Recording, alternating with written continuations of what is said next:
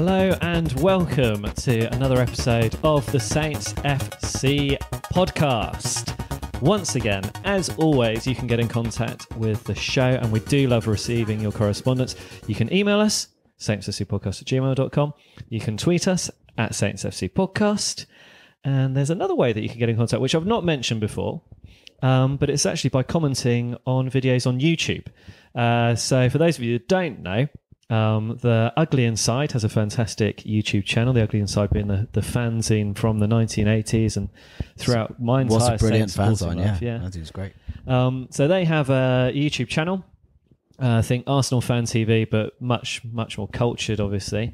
And they post all of our podcasts up there, so you can actually now leave a comment there. I'm going to read out a comment from Dave Beach, who listened to the last episode.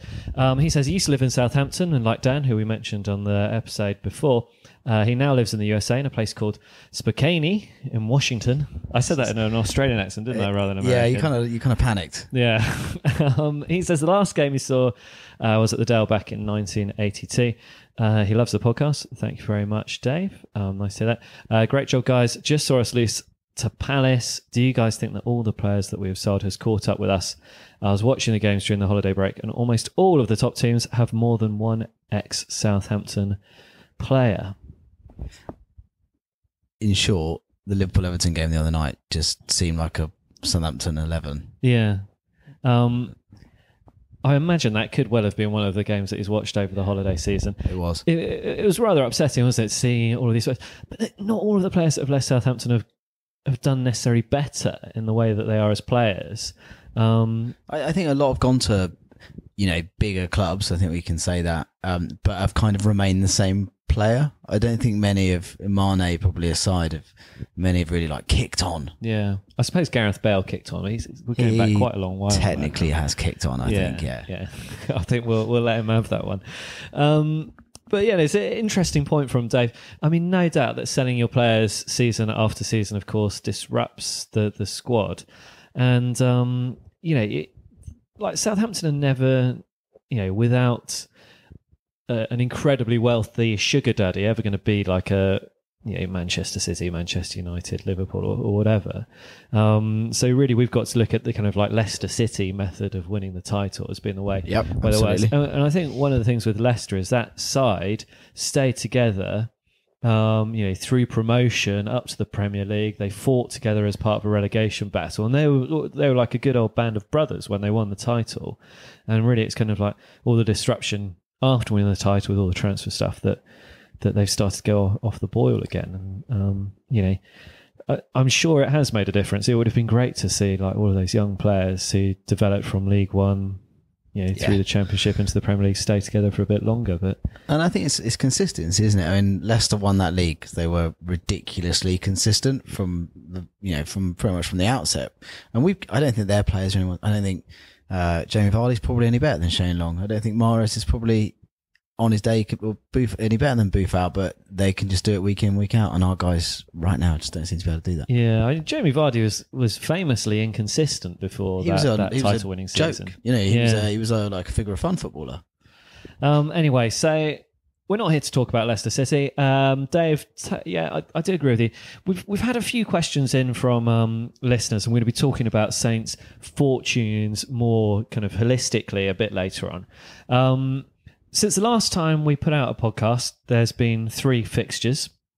Well, the last time since we've done a kind of review of the Saints' performance, there's been 3 fixtures, which has been the 0-0 draw against Manchester United, the 2-1 loss against Palace at home, and Saturday's win in the FA Cup at Fulham.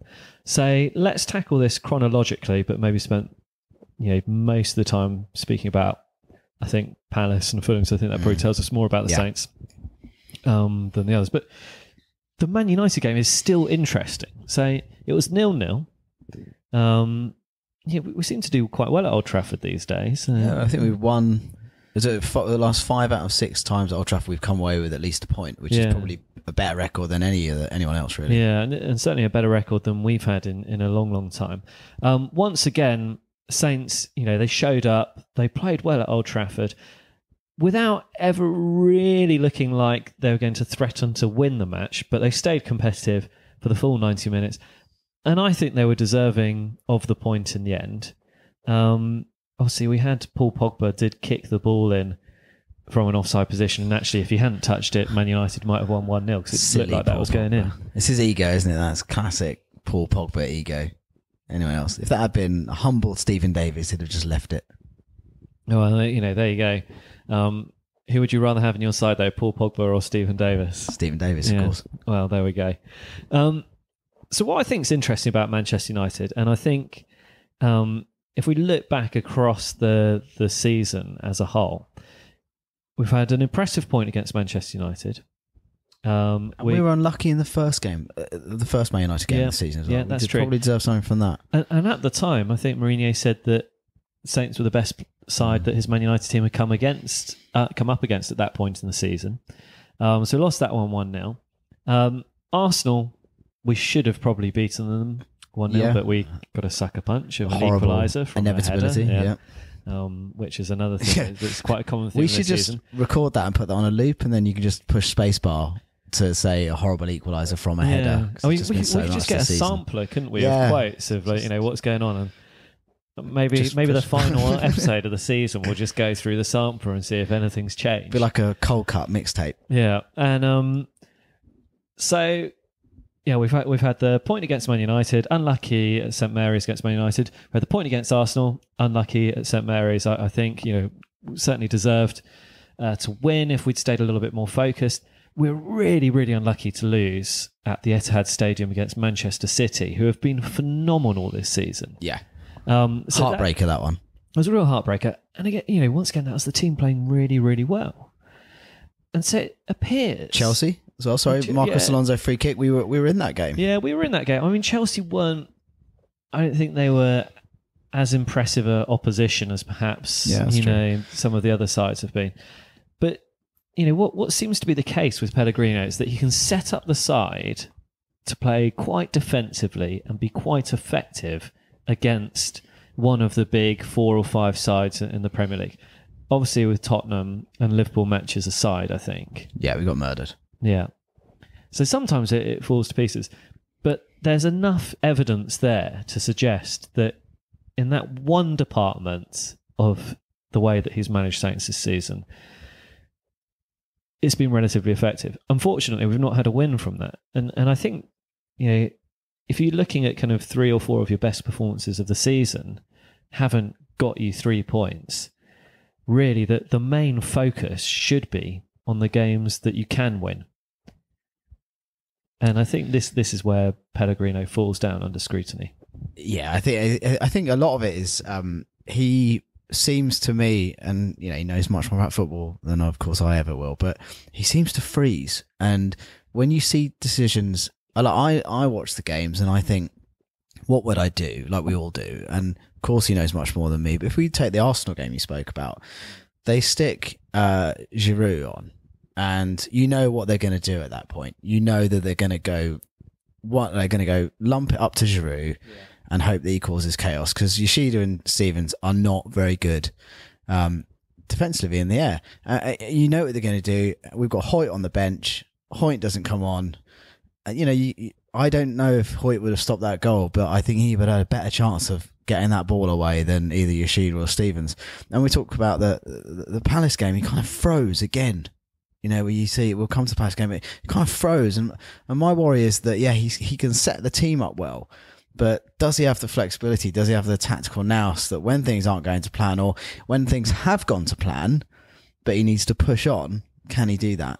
Tom, I like what you're saying, mainly because it chimes with the notes that I've written down for this episode. Great minds. So I've got the 2-1 loss against Palace, and my notes saying, good first half.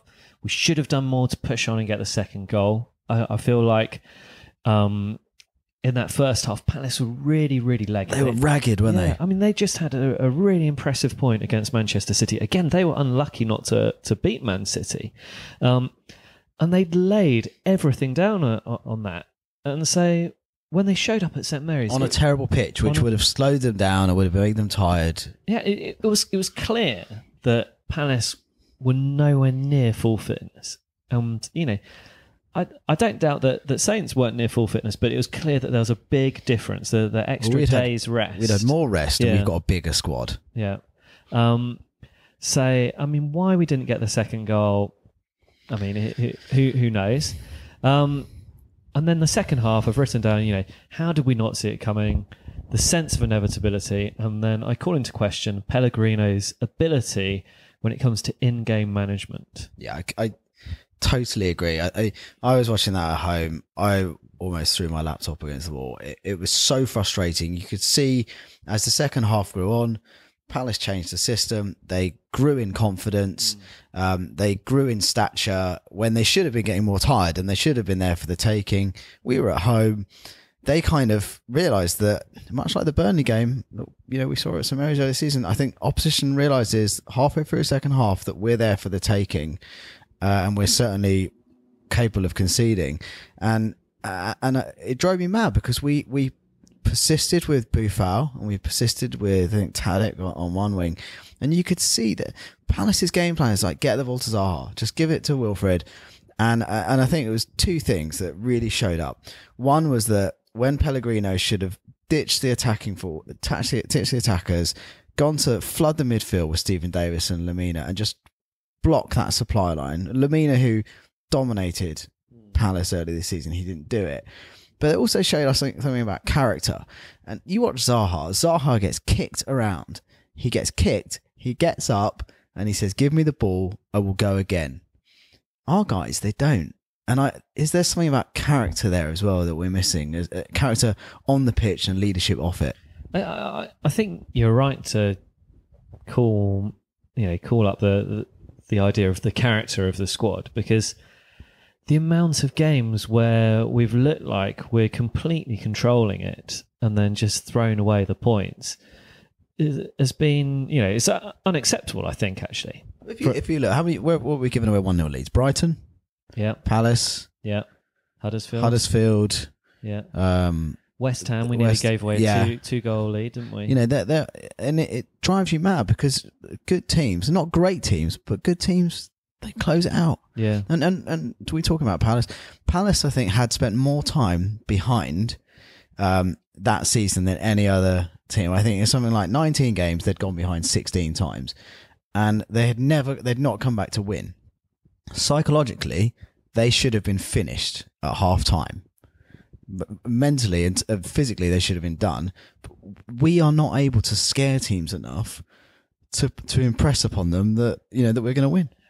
I noticed that St Mary's was listed as one of the best away day experiences in the Football Supporters Federation Awards, and I was saying, if fans are enjoying going to your stadium, that's bad news. So, I mean, okay, it might mean that the pies are okay, the burgers are okay. They are good pies, to be fair. Sometimes they can be a little bit on the hot side, but you'd rather that than it be cold. But also, if people have voted because they've enjoyed the away day, it's normally because they've won the match or they've enjoyed the football and felt like their team has had a good chance of getting something from it. You can guarantee that no one's going to put that about the Emirates, or going away to Old Trafford, because just people get walloped. Yeah, and the Palace game for me was I'm very optimistic. Anyone who listens to this podcast will know that I generally always predict us to win. I'm ridiculously optimistic. I didn't believe we should get a Poole. I didn't believe we should get with Pellegrino. Palace game for me was the first time I had the doubts came in. I thought, is he really up to it?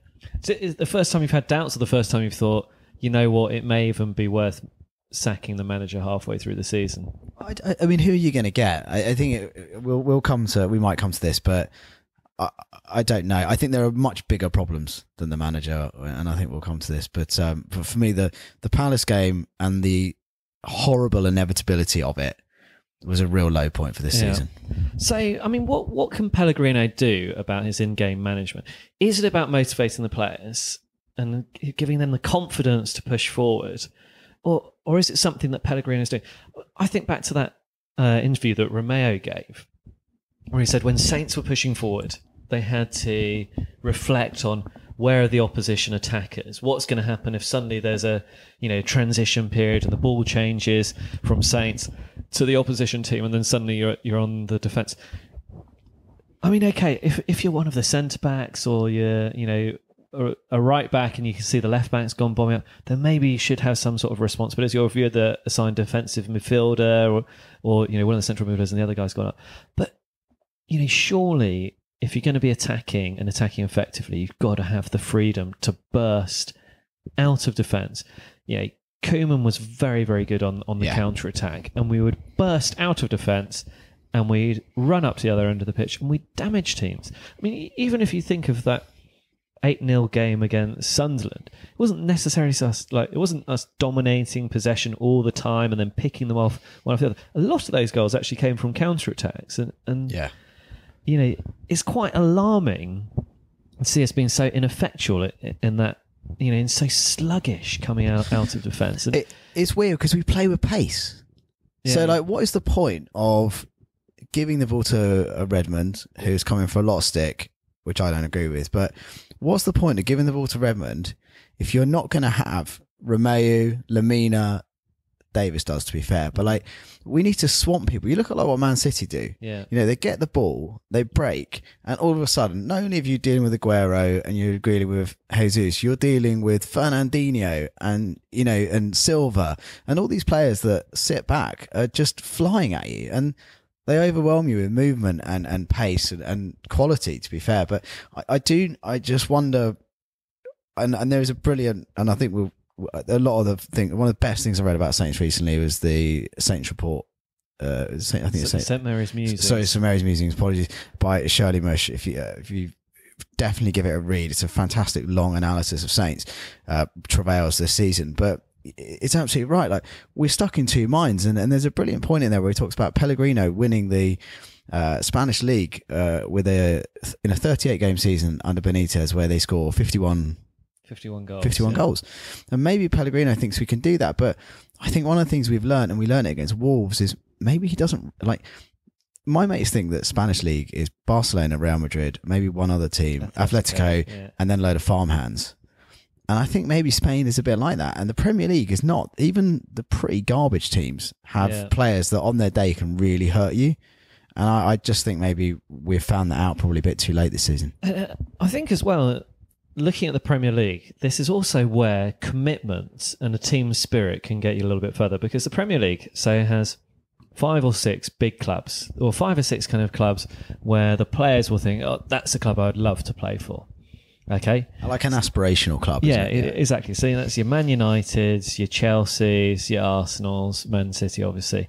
And then you kind of have this next kind of load of clubs, which some of them are decent, some of them, okay, people would be really excited about playing for, but a lot of them will have foreign players who will hope to be using. So who would be in that list of your clubs for you? Southampton, West Ham, Leicester, Everton, Leicester. These are clubs where a player might come in from abroad and think, well, if I do really well at one of these clubs, I'm going to get my chance to move on to one of the big clubs. Arguably, look at Southampton. We've done that. Yeah. If you want a stepping stone, we're the best stepping stone you can get. Exactly, time and time again. And then there's a lot of clubs as well, like that in this band, where they have players that have come in and they've not quite ever reached that level, and they kind of almost realise it's not. But they're a good player, they do well, but they're kind of going through the motions. And if you can be more committed than the players that are going through the motions, then you can beat those clubs. At the moment, Saints have a lot of players that look like they're going through the motions. Tadic is probably your prime example. And Redmond's lost his way, but I think that's that's bigger things than. Yeah, I think Redmond's maybe going through a pretty serious patch of no confidence, depression and lack of confidence at the moment. But we can get onto Redmond. But yeah, if you have a committed group of players pushing forward, there's always going to be someone lackluster not tracking back, and that's where you get absolutely punished. And perhaps it's the games where we're playing against the big sides that our players are playing with a bit more commitment, doing themselves justice. Maybe in the shop window to go to one of the big clubs, and then it's against these medium-sized clubs, the Palaces, the Watfords, the West Broms, the Leicester Cities, where it's not really a big deal outside of either of those two clubs, and we're not seeing that level of commitment. I don't know this idea of you hear this a lot, and people say, players put themselves in the shop windows of the game against big clubs. I hope that bit of football being the multi-billion-pound business it is, that they do so much work on who to sign and who not to sign, that they look at it very much holistically, both on and off the pitch. I think that I wonder if and I not want to get on the back of the foreign players, but we signed a lot of players possibly at the expense of very good youth players. Some of those players are definitely an improvement. So a lot of Saints fans really like Jason McCarthy. You can't argue that Cedric Suarez is a better player. But we sign we've signed players that have meant other players haven't been given a chance. So like my personal fan favourite, Josh Sims. Yeah. He came back he was on the bench on Saturday, which was great to see. I mean, he has had a long-term injury, yeah, but but the one that really stands out for me, and John and I mentioned earlier tonight, is Harrison Reed. He's playing, albeit pretty well, by all accounts, at Norwich. We had Harrison Reed. We had a short, spiky, defensive midfield player who could win the ball back and pass it around, who seemed to be really good. And then we signed Jordy Classy, who I don't think it was really any great shakes. And I just wonder if we've got too many mercenaries, and we could do with a few more players that really care, a bit more committed, and perhaps have been schooled, come through, and they have been looking forward to playing the Southampton first team all their lives. I think you could well be on something there. Right, shall we move on to... are we done with analysing our loss against Palace? I mean, it was pretty miserable. It was a low. And actually, you mentioned that you thought at this point, this is when you start thinking, should we be sacking Pellegrino? I'm going to come to this later as well, but we've had the big interview in the Daily Echo from Ralph. Should we talk about this now? Because the timing of it was hours before the Palace game. I have to talk because I have to talk about it through a prism of two things. One, obviously, I'm a Saints fan. Two, my job is I do like corporate PR, so like I would have been the person at Southampton that sets that interview up and provides the rationale and goes to Ralph Kreuger and says, we should do this. Or if Ralph Kreuger says, I think we should do it, you then kind of talk it through. So that's kind of my job. I've no idea why they did that interview. Like, you should only talk when you have news. Otherwise, the conversation meanders and you can talk about anything. We had no news. We had no signings. The season is going, by anyone's reckoning, terribly. And why do it on the eve of the Palace game? Because what it means is if we go out that night and we lose 6-0 to Palace, it means you still can't fire the manager. Because you've come out that very day and said, he's the right guy, he understands the Southampton way, he's committed. I just have no idea what they were hoping to gain. Well, I mean, what I have noticed on Twitter, certainly, a little bit in the forums as well on the World Wide Web, is that Saints fans have been complaining that we're not hearing from the club. We've got a new owner, we haven't heard from him yet, and perhaps his English isn't great, so Ralph Kreuger has to be the spokesperson for that.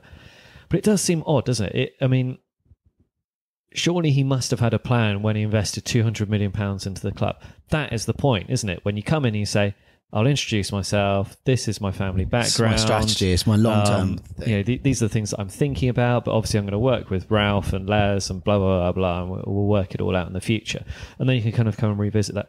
And I think Ralph Kreuger was just reacting to the noise on social media, which is also rather worrying because it tells you that the club are paying attention to what they see on social media. Well, we know the club does that because they sacked Claude Puel, which I've no doubt was a reaction to a very vocal minority, both at St Mary's and on social media. People do tell me that he was not very popular amongst the players and not very popular within the club, as a person. But the weird thing was, the company I work for is very data focused, and they're very kind of quite clinical about how they do things, and they look at a lot of data and they do a lot of analysis before they do anything. In that interview, Kreuger says we act on a feeling, and like. And also, that's not the Southampton way that we've been told about. We've been told about this black box. What's the black box got in it? Your feelings. And like, you're acting on a feeling. Like, there is no feeling, right? The empirical evidence was they finished 8th. They got to a cup final. There is no feeling. Yeah. And I just thought it was like, if you're me, right, and you're briefing Kreuger for the interview, and he says, "Well, why did I fire Puel?" Like, either you hang the guy out to dry and you say, yeah, he wasn't popular, you know, there was a mutiny amongst the players, or you say we fired well because we knew we could get Pellegrino, and Pellegrino is amongst the next generation of the best coaches in Europe. He doesn't say either. He just says, yeah, feeling. Yeah. You know, like, why are we running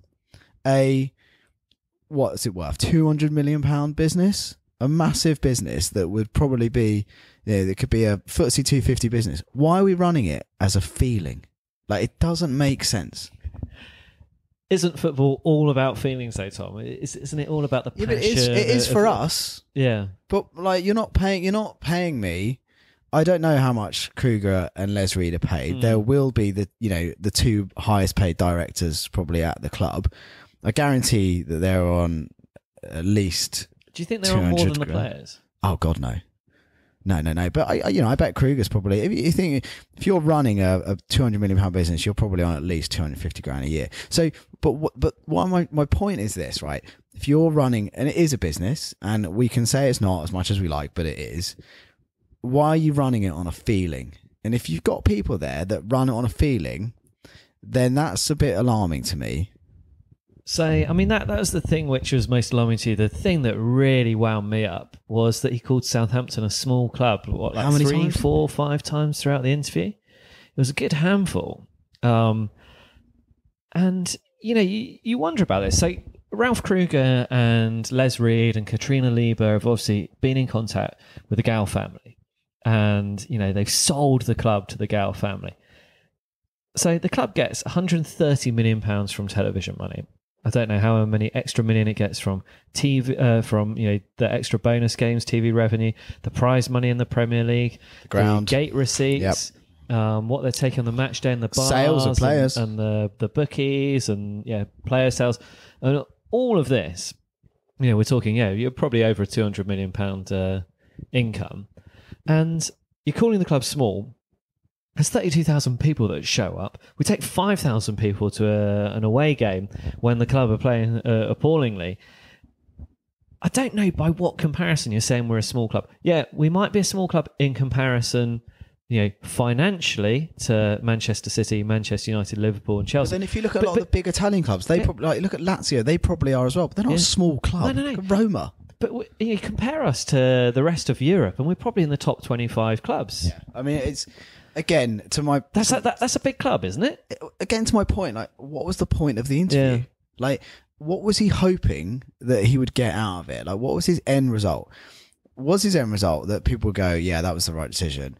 But really, like, words are important. Words mean a lot. And football fans read more into every single word, like they read into a Jose Fonte Instagram comment. They read into every single word. And if you call your club small 3 or 4 times... then that's like a bell. That's like a ding, ding, ding. That's a warning. Yeah. It's weird. I mean, we know that the point wasn't it, was to lower expectations.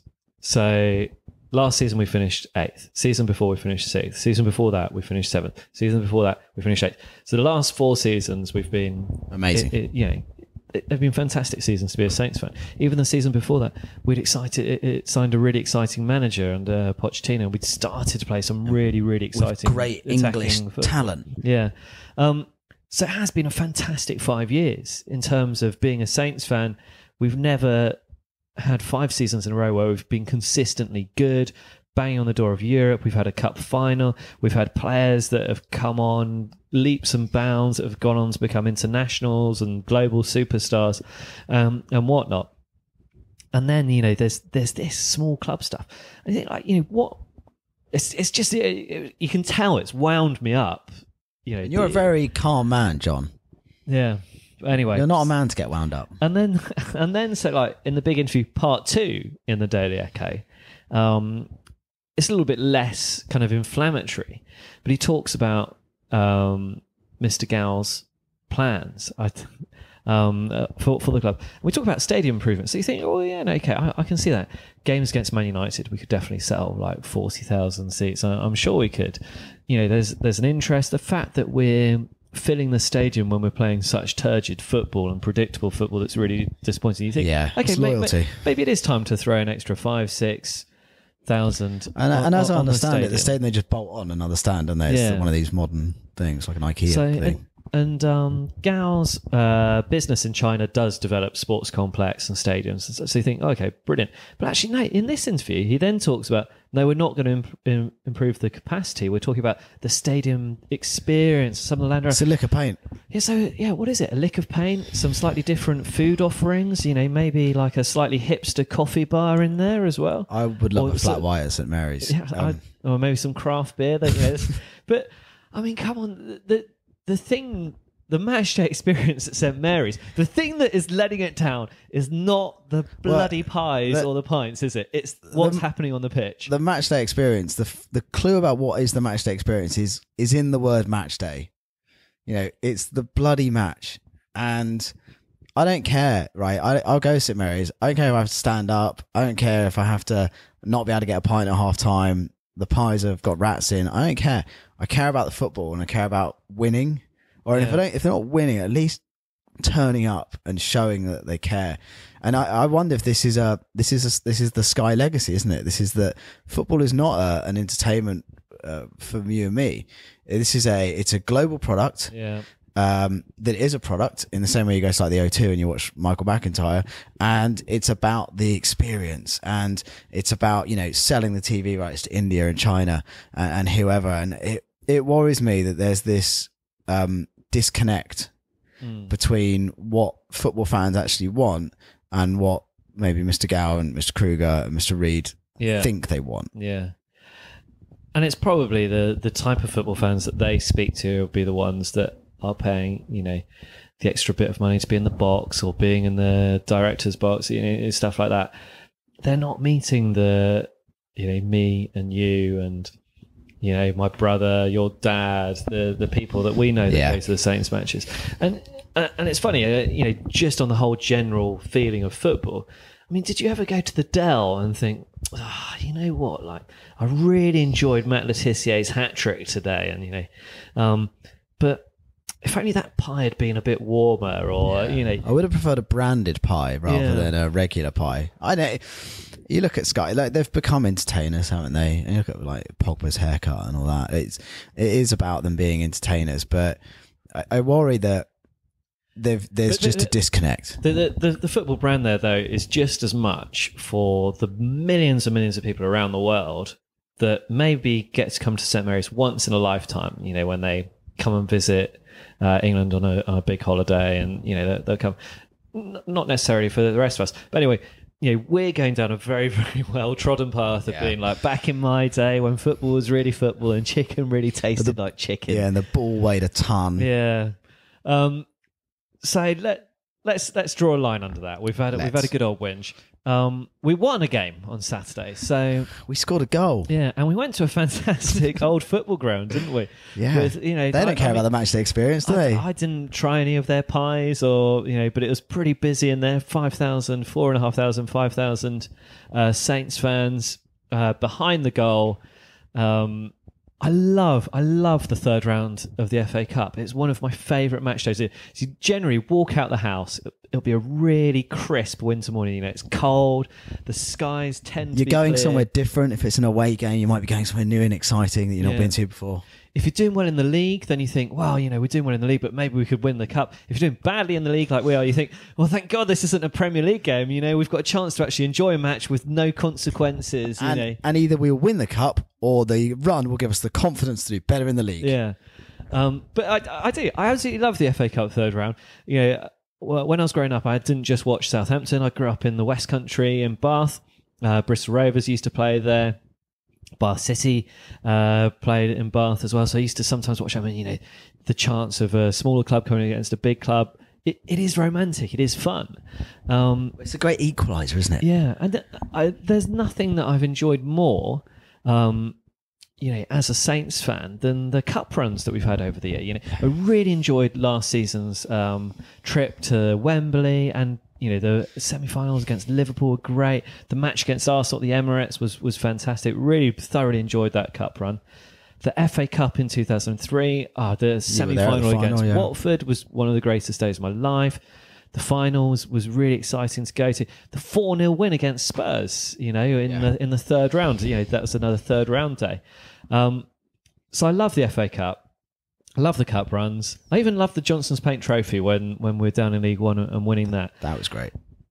And, it didn't disappoint. The trip was great. The pub before the match was great. The atmosphere was top. I mean, it was a really good day out. For 80 minutes, the atmosphere was top from the Saints fans, wasn't it? I think it was. And I think we saw kind of the best and worst of Saints fans, didn't we? And we're all guilty of it. But it was a really good day out. You're right, the FA Cup is magical. The best bit of football for me this weekend was not Southampton. If you watch Match of the Day again, watch the Coventry versus Stoke, and watch Stoke have 4 or 5 shots from inside the box when they're losing with like 4 minutes to go, and every single time a Coventry player just leaps in the way and gets in the way of it. It's the best bit of like Ole football, but not because they're playing well, just because they put their bodies on the line. It's brilliant. But no, it was a great day, a good result, and I think Saints played really quite well. I think against a good team. Yeah, I mean, immediately after the match, I felt like we've won, but it's been quite unconvincing. And I think as a whole, the way that we played was a little bit unconvincing.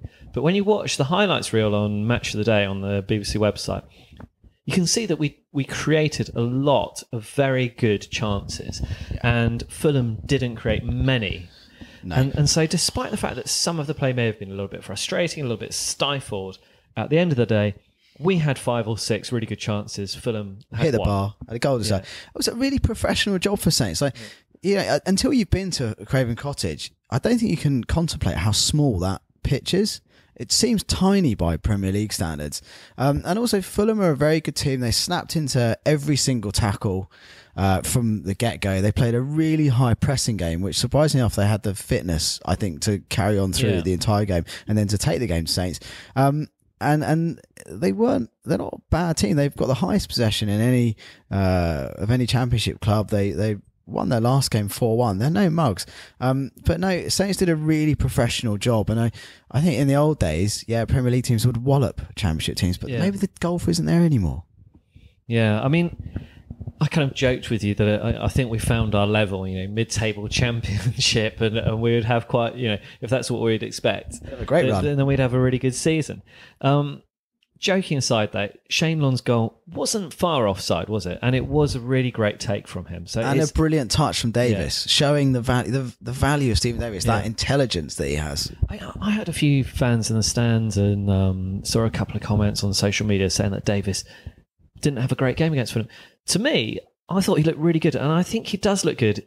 As you're saying, in that tighter pitch where it is close football. He's got great skills and great brain. He's almost, you feel a bit sorry for him, because if he was a Brazilian and he was playing, for like, if he wasn't called Stephen Davis, if he was called like Davisinho, like everyone would look at those touches and the back heels and the close control and the opening up of play and go, ooh, ah. But because he's kind of just a really good, honest pro, but which we love Stephen Davis. Other players, as well as Stephen Davis, I thought to Pierre-Emile Højbjerg. Guy's an animal. I'm becoming a really, really big fan of this man. You almost wonder, like, how this season have been if Charlie Austin has played a more prominent role at the beginning and PEH have played a more prominent role, because he's a monster. Yeah. I mean, he has got like a bit of a mouthful of a name. What are we going to call him? PEH? Doesn't sounds really work. A bit like something you have to go to get a cream for. Comments in the YouTube comment section. What should we call Pierre-Emile Højbjerg, so that we don't have to kind of go through that mouthful? Thought he had a really strong performance. Thought Buffon as well showed. He had some really good touches. I liked his audacity of shooting from almost on the byline after doing some sort of insane outside Cruyff turn on the byline and beating the player. The guy is clearly talented, and I think he's one really good manager away from kind of going from that raw talented player to becoming someone really special. But it's a manager who's not only good with kind of teaching him what he needs to do with his talent, but also getting him to work on his attitude and his commitment as well. Yeah. Because when he does show commitment and attitude that is positive for Saints, he looks really, really good. Yeah, he seems to have, I don't know, he's kind of going through this best and worst of Buffon like compilation, but at the same time where sometimes he's brilliant, sometimes he throws himself on the floor. I think against Palace, you saw a lot of that. But yeah, like he clearly has more talent than anyone else. Yeah. Probably for Saints, he clearly is the one player that we've got that can do something completely off the charts. So he has to play. But again, Saints were lacking the cutting edge. So obviously Shane Long's goal was offside. Stevens hit the crossbar from about 4 yards out, which I mean he really should. It was interesting watching the aftermath of that because he did it, and Romeo came straight up to him and gave him like a sort of "it's going to be all right" type thing, and then Shane Long had to go over and be like, "It's going to be fine. Like I've missed more shots than anyone. Don't worry about it, mate. It's going to be totally fine." Probably Redmond could have come on and said, "I've missed loads." But mind you, he'd probably look at Redmond and think, "Oh God." Yeah, Redmond would probably miss him. He would like do that behind his head. Yeah, I don't know. It was really unlucky, Stevens, and he had a really good game. Yeah, again, he did. James Ward-Prowse, he got himself into some useful positions, but again, I mean, it was good left-footed finish. He put his foot through it, gave it a little bit of pace, which actually got through the keeper, which I thought was great. Gabbiadini with a shocking miss. I think it was probably harder. Yeah, I mean, we were in road W. Oh yeah, and it went well over us. You know, it was a good 10 or so rows behind us where that shot ended up. I mean, I've been playing a lot of FIFA, and he shot like I shot on FIFA, which is just high and wide. But like, I don't know, it was probably a harder chance. But then you wonder if the Gabbiadini of last season would have just dinked it or done something. I don't know, or I mean, whether he would have just buried it. But also, I mean, the other thing as well, I think when you have players that are lacking in confidence, particularly strikers, they're looking to get that goal. They try harder. Yeah, and the best thing that he could have done with that thing was just pass it to Davis. Davis. Because the defender had committed himself. If he'd have seen, maybe he didn't see him, but just a little knock to Davis, and then Davis could have missed rather than Gabbiadini missing. So, I mean, I wonder. Immediately after the match, I thought it was unconvincing. Again, you know, it seemed a bit odd, the in-game management from Pellegrino. I mean, Shane Long has been running a hell of a lot over this holiday season. Over Christmas and New Year, with Charlie Austin out, he's been running, working really hard. And from about 60 minutes... Well, he did one lung-busting run, didn't he? Yeah. That almost like a boxer that almost like took him out. Yeah, I've not seen Shane Long not chase up. I mean, there was a speculative long ball, which would have maybe been 50-50 for Shane Long. You know, it would have been a complete no-hope chance for most strikers, but for Shane Long, you'd normally see him chase it. And just think, when you're seeing Shane Long not chasing stuff, you know he's in trouble. And he signalled to the bench to come off, and it still took, like another 15 It was weird. Minutes? Well, it was weird because I don't know if there's something, and this, I keep going back to the Palace game, but there are common ground here. And the Palace game, we had what I thought at one point, Palace game, we were ready to make substitutions, then we didn't. The sort of substitutions like the Lamina substitution, and then we kind of didn't. And Redmond was coming on for Long. I think, was it Redmond that came on for Long? No, Gabbiadini came on for... Gabbiadini came on for Long. But it seemed to take about, like, all joking aside, like, it seemed to take about 3 or 4 minutes for the substitution to be made, for the player to get his coat off and stuff. And I don't know, like, why does it take so long?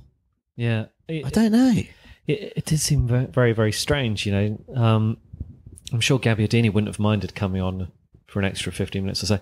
But then again, you know, Gabbiadini, when he came on, he didn't like run around with the energy of someone who, well, I've got to try, you know. But that's not what he does. No. You know, that's what Shane Long does. Like, Gabbiadini is we love Gabbiadini because he's that cultured, kind of bit lazy, almost like a bit like Malatis. It's like, just give me the ball in a position where I can hurt people.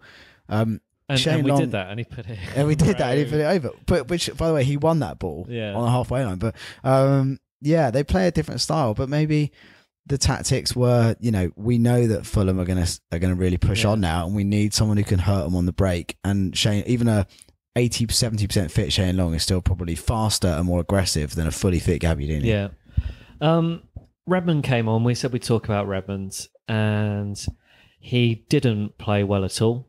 He gave the ball away. There was one chance where I think he did quite well. Actually, the Gabbiadini chance that we're talking, where we broke away quickly. And it was a great first touch. Yeah, great first touch. Played it in front of him. He created the chance. I think he knocked it onto Lamina, didn't he? Backheeled it very smartly to Gabbiadini. But probably, in his involvement, I don't know how long he was on the pitch for, like 20 minutes or so, something like that. Probably had somewhere between like 6 to 10 times on the ball, and most of it didn't come off. And I think the most disappointing thing for me really was the way the Saints fans reacted to Redmond. And say, I know it's really, really difficult to kind of have sympathy for a multi-millionaire, like good-looking young multi-millionaire, gets paid probably more than most of us do in a year. And if you follow him every week on Instagram, his girlfriend is quite something. You love commenting on the looks of these people. They're just so attractive. These people. One day, I think we're going to have to do a top 10 Tom's Wags from Instagram. Maybe something you can work on. We'll get a list out there. Something for Christmas, maybe.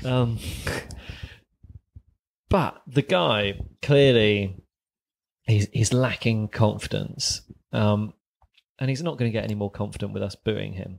Yeah, I think football fans need to get away from two kind of weird beliefs that they have. One is that players are always fit and can play games constantly and can never be tired and never be fatigued because they're professional athletes. So the idea that they could ever be fatigued is wrong, and the idea that mentally they're not affected. And I think one of the things that I've always noticed about Redmond is on the pitch, he's much more expressive than a lot of other footballers. Yeah. You'll see like when he's playing with Bertrand, if Bertrand doesn't do something right, we'll do this because you can watch us on YouTube, but you'll see Redmond and he'll be like, arms flailing around, like shouting and like being quite demonstrative. And you don't see a lot of the footballers do that. They're actually normally quite placid and they might throw their hands in the air, but Redmond almost loses it. And I don't know what Saints fans are hoping to get out of Nathan Redmond by barracking him. He's not going anywhere. He is going to play or be on the bench because he is one of our better footballers, believe it or not. And I think we need to really take a long, hard look at ourselves because what do we hope? That he was noticeably booed on Saturday, and you want to get those fans and say right, think about it. What do you think is going to happen? Your booings. Do you think that Redmond is going to sort of go, oh, you know what? Actually, I've not been playing well. I didn't realise until now. I'll start playing well. Yeah. Or do you think he's going to go, I want out of there. I don't want on that pitch. And you saw when he walked off, he could not, he wanted off that pitch. Yeah.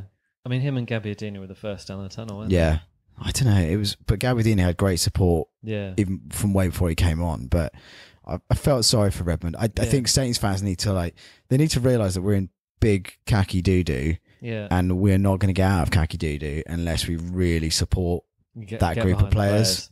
I mean, when you speak to some of the ex-players, as we've been lucky enough to do so, the ones that were particularly playing in the Dale during our kind of relegation battle after relegation battle after relegation battle, used to talk about the real importance of the fans getting behind the team. At the Dale, I imagine it's even more noticeable than it is at St Mary's. But still, I mean, the atmosphere at St Mary's is not good. No, it's pretty poisonous a lot of the time. If you compare it to the atmosphere at Craven Cottage on Saturday, that was great. That was people were standing up and we sang pretty much. There's a little bit of a quiet bit about halfway through the first half after we scored the goal. Fulham fans weren't giving anything back. Obviously, they never ever do. So quiet. But, the second half, we just got on with it, sang the whole way through until about 80 minutes. We were frustrated that we hadn't got the second goal. I think people wanted to show their frustration with Pellegrino, the manager. So they wanted an opportunity to do that, didn't they? Because they can't do that when we're winning. You can't just shout to sack the manager. So you do it when he makes a substitution, where he pulls off one of the brilliant players. Yeah, and I think that I almost felt. I don't understand this again, the mentality of the fans, and the fans pay their money and most of them, many of them go to more games than I do and they pay, and I respect that. And of course everyone is entitled to their opinions, but we also have to recognise that 81 minutes into a game, Højbjerg has covered every single blade of grass. Lamina is a similar ball-winning midfield player who can break up the ball, move it forward fast, and recycle the play. Like it was a sensible substitution. It seemed to me to be a sensible substitution. It was more the fact that people were upset that Højbjerg was being pulled off, and less I think about who was actually coming on, because I think the Saints fans do like Lamina, and they sang the Mario Lamina song after the substitution was made. Anyway, I think we should move on. Definitely let us know what your thoughts are. I personally don't boo the players, but I am guilty of, if Redmond gives the ball away, I'm just like, oh, Redmond, you. But that's a natural reaction. I think it's more of a natural reaction. A moment of an outburst of but frustration. You can't boo like Redmond when he comes on. Yeah, you can't boo him. Right. Anyway, let's move on. So we're into the next round. We've got Watford going to win the cup at home, who we beat in the semi-final of the FA Cup when we got to the final back in 2003. Isn't there a lot of similarities between this season and other seasons? Well, to be honest, when we got to the cup final in 2003 in the FA Cup, we finished 8th in the division. We were doing well, so it has more similarity to last season when we actually achieved a cup final. Yeah, but hopefully just get that winning mentality. We've only won 5 games this season, including that. So a couple of wins in the FA Cup is well needed. One thing we've not talked about, and I don't want to spend too much time speaking about him. Virgil Van Dijk, it's gone. Thanks for the money. Yeah, I think it's a crazy decision from Saints. If they knew he wanted to go in the summer, and also we go back to Kreuger's interview. We won't talk about it too much, but again, Kreuger's interview, there was a shadow over the club for the first half of the season. Well, if he's such a shadow, stick him training with the schoolboys. Yeah, can I call bollocks on that? Yeah. Stick him training with the schoolboys, pay him his money. Yeah. He doesn't go anywhere near the first team. But, don't not sell him for what seems to be 15 million quid or 10 million quid benefit, which in the world of Premier League football, crazy enough, is peanuts. Yeah. And then moan that he's ruined half your season. I mean, they were just Kreuger was just looking for a scapegoat there. I'm not sad to see Virgil go, and I think that tells you an awful lot, because if you'd spoken to me this time last season about Virgil van Dijk and asked me about it, I would have said he's one of the best central defenders I've ever seen in the Premier League. He still is for me comfortably the best central I've ever seen play for Saints. He's seriously talented individual. The way he played against Inter Milan when we beat them at St Mary's showed leadership quality, but we know that, and the problem is he has not done it for Saints since he got injured. He had that long recovery, and he's repaid it by behaving a bit like a petulant child. Yeah, and he's let us, if not a shadow over the club, he's definitely been stinking out the dressing room. According to Kreuger, he left a shadow, and I think there's a couple of things. I think the club played it really badly by getting rid of him now. I should have got rid of him in the summer. Should have invested and planned for the future. And I think the second thing is, I think in the long term, I think he sold himself short. Yeah, I really do. I can see what the club were doing. They're probably looking at him and thinking, well, he's a professional, he's getting paid well, he's a good football player, he's going to do what Schneiderlin did, he's going to do what Wanyama did, give us another good season. He clearly wasn't willing to do that. But he'd been given the nod, and by Liverpool, and their clubs all tap up other players, and Saints are probably as guilty as any. He's been given the nod by Liverpool. Look, you're coming. Don't overexert yourself. Don't do anything that's going to bust your knee or pull your hamstring or bust your foot again. Just get through to January and you'll come. And that's what he did. We'll pay whatever it takes. So what we're going to do with the Virgil van Dijk money, Sessegnon, he is one of the players that we've been rumoured to be scouting. He was at Fulham. What did you make of him? He looked all right. We've also got 3 very good left backs, haven't we? Yeah. And we've got Jan Valer. I think is Jan Valer who can play left back. He's very. He played right back. Benerick played right back, but Jan Valery in the youth team, I think, can play left back. Okay. Yeah, who's a you're going to realms that football hipster town here, but I don't. Sessegnon is undoubtedly a good talent, and to play 60 odd games at the age of 17, you must be. But we've already got Bertrand, who is England's best left back.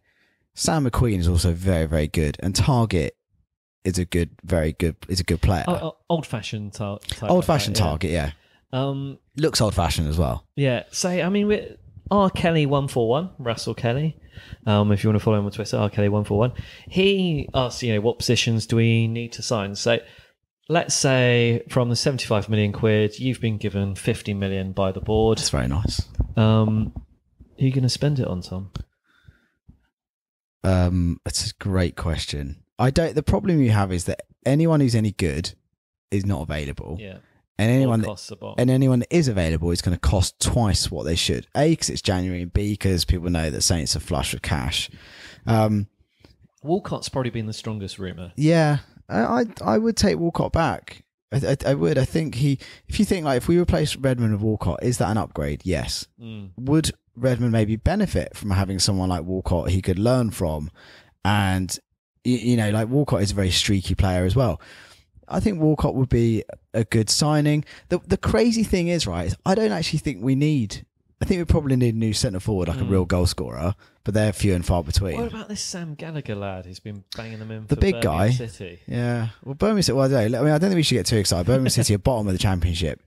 And I think Sam Gallagher scored 4 or 5 goals, admittedly, in a terrible team. I don't think it's about signing players. Yeah. I've said it before, our squad is great. What about a goalkeeper? Yeah, maybe. But even then, Forster is a good goalkeeper. His confidence is gone. McCarthy's a good goalkeeper. So, it's more... I don't know. Maybe I'm just really unimaginable. I just can't think of players. You're saying we spent 50 million quid on the new manager's contract to come in and shake things up, and his new coaching team that's going to rejuvenate Fraser Forster, turn Nathan Redmond into the Thierry Henry that Claude Puel thought he could be. My prediction is that by the end of the transfer window, Saints will have spent barely anything of that money. If you want my honest view. Okay. And I think they will say that the quality that they need to improve the squad, because that's what they have to do. They can't buy players that are the same as they've already got. They have to buy players that are going to improve the squad. Is simply not available in a January transfer window at a price which is in any way representative of what the player's worth. So I think I wouldn't be surprised if we walk away with a Walcott loan signing and someone like Stuart Armstrong from Celtic for 10. Is it Stuart Armstrong, or I think the guy we've perennially linked with from Celtic for 10 million quid. And I don't think we'll see any more movement. Yeah. Okay. I haven't got any particular bright ideas. I mean, one of the issues that I have is that I don't really watch anyone other than Southampton. So my knowledge of other players is limited purely to players that we play against.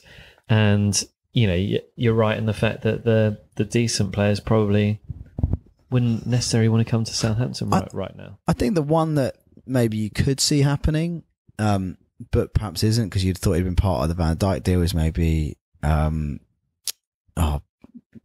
Dancer, who plays for Liverpool, does the thing.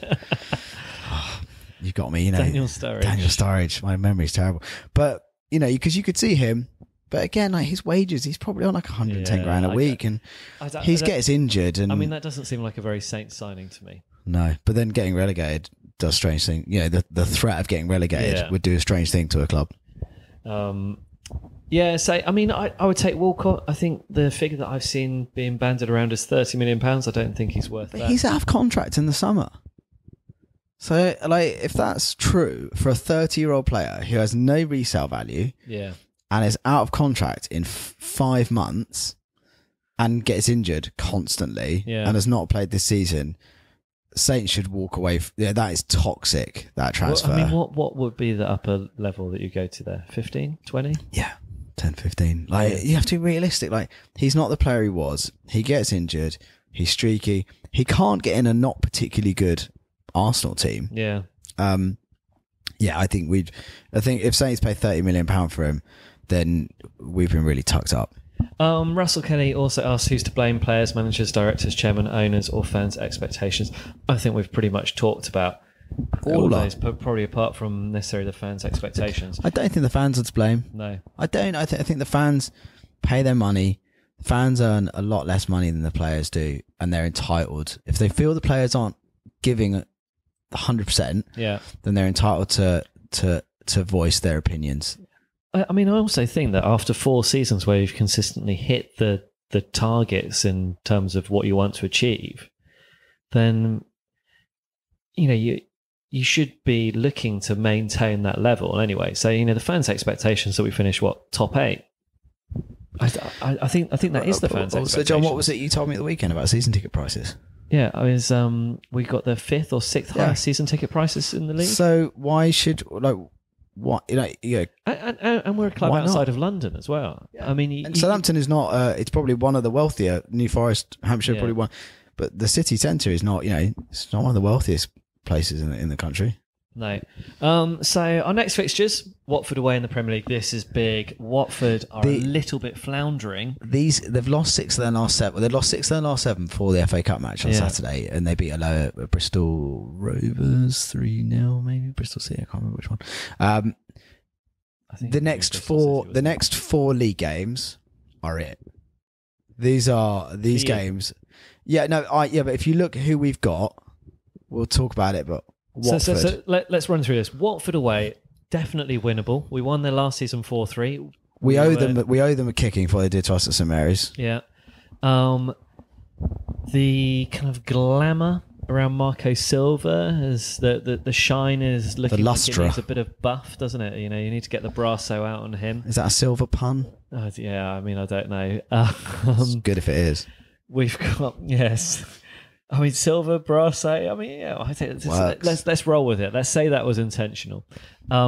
This is a winnable fixture, and it's really, really important. They have to. This is the last win. time I saw Redmond play brilliant football. Yeah, he's got that great goal. Yeah. Oh, that was a great goal. Great Ward-Prowse, great team goal. Tadic, Ward-Prowse, Redmond linking up. We've got to win. There is no way that we can walk away from that with anything less than a point. We have to win. Simple as that. This is a game where the opposition is there for the taking. They've got nothing to play for. We have to win. I've seen must win being said about Palace at home, about Huddersfield at home. Just from recent fixtures. So, I mean, how many times do we have to lose or draw a must-win game? And I mean, I think we've seen. Ralph Kreuger says Pellegrino is not going to go. I think maybe in the summer. We might see something happen. So Watford away, what do we need to do to beat this Watford side? Is it going to be the Saints side that kind of sets up quite defensively and looks to attack on the break, perhaps like we would do against a Manchester City or Manchester United? Or is this a Saints that's perhaps a bit more positive? I mean, what's his selection going to be? Who knows? I mean, I'll the brilliant post I was talking about earlier from Shirley Mush. Sorry, my memory is terrible. He has a fantastic paragraph in that where he talks about the last 2 games.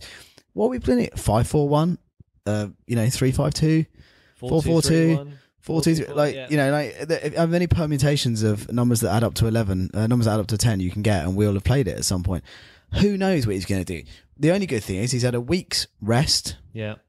You would hope that maybe Suarez might be back in contention because Bednarek, had a pretty solid game on Saturday. But I think with all respect to him, he's clearly a centre-back operating at right-back, and operating at right-back, he is very limited. He gives you nothing going forward.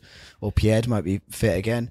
Who knows what Pellegrino... I mean, I'm not being melodramatic. You literally have no idea. I mean, he might call us up for all... you never know. I mean, he's actually seen me play. So he has actually, yeah. I mean, I don't think that's going to happen for me. I'm an unknown quantity. Mind you, he's seen many players play this season who've not been deserving of the call-ups that they've had. I'd quite like to see him, just try and get a bit of consistency, build some consistency in the team. Maybe use the same setup as we did against Watford. It's Fulham. Against Fulham, yeah. Use the same setup we used against Fulham against Watford. And that was a good team. Yeah. I mean, I think you'd lose Bednarek. I think you would. I think if you but there aren't many other Bednarek, changes no. I'd make. To be honest, I think it's probably a first choice Saints team at the moment. It's quite well balanced. Shane Long found the back of the net against Fulham without it counting, but it was very, very close. It was a good finish, and he scored in his last game. So perhaps we're on a bit of a Shane Long run now. He deserves a chance. Yeah. We don't have Spurs at home. I think this is probably a write-off. They're a much, much better side than we are. Yeah, and they've just got in Harry Kane. I mean, what do you do? What do you do about Harry Kane? He's going to score. It's horribly inevitable. If he doesn't score, Eriksen will. And if Eriksen doesn't score, Ali does. And if Ali doesn't, Son does. Like, if Son doesn't, then maybe Llorente will come off the bench. Yeah, and nip a header. But so what do you do? How do you stop that? Yeah. I mean, Pochettino, a great manager. Spurs done really well. It's the one that got away. That's the... it's the one that hurts. Yeah. Then we have Watford at home in the FA Cup. We're going to win the cup, so that's fine. So that one's bang. We were there on Saturday. We're going to win. And then we've got Brighton at home. So that's really, big, really important, isn't it? Mega game. Midweek, under the lights. It's got 1-1 written all over it. Yeah. And when you say 1-1 written all over it, is that 1-1 with Saints perhaps going in the lead?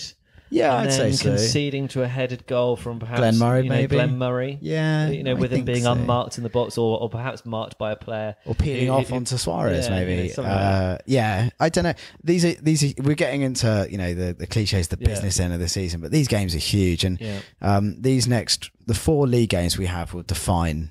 Yeah. This season. I mean, the other league game we're talking about is West Brom, isn't it? Away, but again, a huge game. Yeah. They're not showing.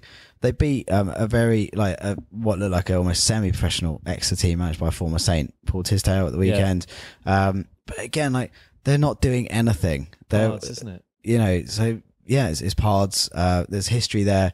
They've got Jay Rodriguez.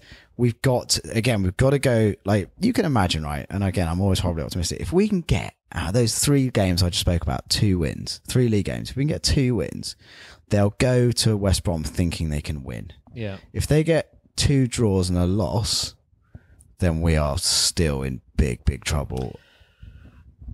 I mean, we are in big, big trouble at the moment, aren't we? We're above relegation on goal difference alone. Strange things can happen in football. You need to have a really, really serious cushion between yourselves and the relegation zone when you're going into the last 4 or 5 games this season. We've seen Saint sides that have not been up to much suddenly string together 4 or 5 results right at the end of the season and save themselves back in the 90s. It happens a lot, and it could happen this season.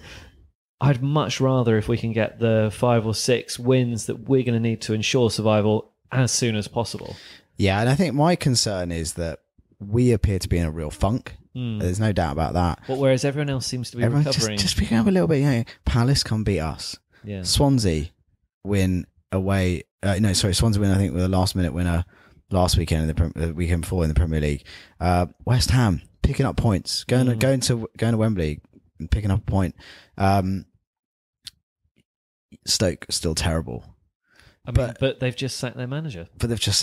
So who knows how the players are going to react? So my worry is that if you were doing vital signs of everyone else, if this was alien and we all had things strapped to us, ours would look the least positive. We're still on the slide. Yeah, and I think a lot of the other teams are on the resurgence. I think we've got a better squad than most of the teams in the bottom half of the table. We have if you look at our squad on paper, we have an unbelievable team. And why are we anywhere near? Why are we even having this conversation? It's insane that the management there has not been able to get much better out of these players. Is it also insane that Saints are almost certainly not going to sack Pellegrino anytime soon? I don't think that is insane, because... So at what point does it become insane? Let's say, worst case scenario, we lose at Watford away. And it's a pretty pathetic... We lose 3-0. It's not unrealistic. Yeah. I mean, I imagine it would maybe be a 2-1 or a 2-0 to Watford. So I'm going for the worst case scenario. Spurs, we pull off an impressive 0-0. Yep. That would be very impressive. And then Brighton at home is perhaps a draw. A 1-1. So from these 3 points where really you want to be looking at either 6 or 4 points, I think, from those 3 games, and you end up with 2, is that the point when you change the manager? They're not going to fire him. We can talk about this till the cows come home. They are not going to fire him. The Kreuger interview... At some point, Mr. Gow comes in and says, I've invested £200 million in this club, right? And the reason I've invested £200 million is because I'm expecting to get £130 million at the start of next season, another £130 million at the start of the season after that, and then when the new TV deal comes in, I'm expecting to get £200 million every season. He's not invested £200 million in the club for us to go down to the Championship. Yeah, but the club's... At Yeah, some but point, yeah, but as long as they don't go to the Championship, at some point he's going to step in. But the crazy thing about Premier League money, right, is it doesn't matter really where you finish. Like, it doesn't matter. Like, as long as you're in the as long as you're in the division, like Saints can finish fourth from bottom and generate a very healthy return for the mysterious Mr. Gow. But I reckon 2 points out of the next 3 games, which is 2 draws. It's only 1 loss. That's league games we're talking about. Yeah. And can you make a case that Saints won't get relegated? No, Saints will get. I mean, I think there's a very good chance that Saints aren't going to get relegated. What do you reckon? Is it 50-50 between us getting relegated? I would say or that is it 70-30 in I favour? would say there is a 30% chance we get relegated. Yeah. I do believe it. I'm not being melodramatic. I think that, as we've said, other teams look like they think they can maybe get out of this. We do not. We have no vital signs that I would say are positive right now. We're stable, but there is no real reasons to be cheerful. Yeah. I think there's about a 30% chance we'll get relegated. And then I think, of course, then they will look to change the manager, I imagine. But because how many managers survive getting relegated? Not many. But I think the whole football model has gone so mad that staying in the Premier League is what matters. You see teams consistently. That's why Bournemouth will put out a weakened team in the FA Cup. The only competition that they've got any chance of winning or getting any glory in, and they put out a weakened team at home against Bolton. But that's because they have to. They do the numbers. They have to stay in the league. Yeah, and getting to quarterfinals of the FA Cup gets you nothing. Getting fourth from bottom in the Premier League gets you 130 million. What would you do? Well, I mean, if you're a football fan, I mean, this is the age-old question, isn't it?